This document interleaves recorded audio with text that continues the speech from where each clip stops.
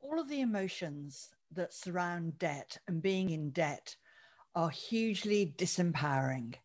The main emotions are shame and guilt, and there's nothing activating, there's nothing that empowers us in shame and guilt. So shame and guilt includes denial as well. That's not opening bank statements, it's not answering telephone calls, it's not dealing with the mounting debt.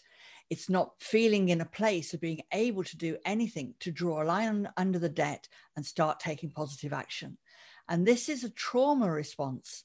So when you're in a state of trauma, all the associated symptoms of trauma, disassociation, denial, procrastination, vagueness, brain fog, all of those things come into play around debt.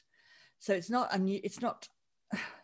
difficult to see why people would find it just so difficult to make the first steps to make some positive changes. They're in a state of trauma.